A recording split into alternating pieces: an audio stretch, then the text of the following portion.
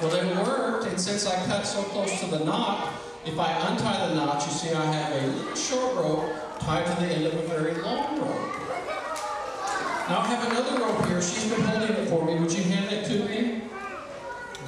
Thank you so much. This rope is not short, it's not long, it's about medium size. So I have 3 ropes, each one a different length. What I'm going to do now is to make them all the same length. And the way I do that is I grab the end of that long one, I grab that medium one, I grab that short one, and I just shake the ropes.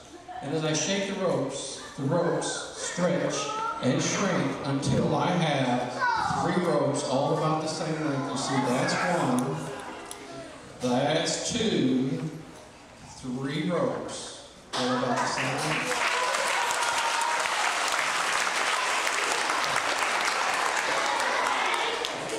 And that's the end of that.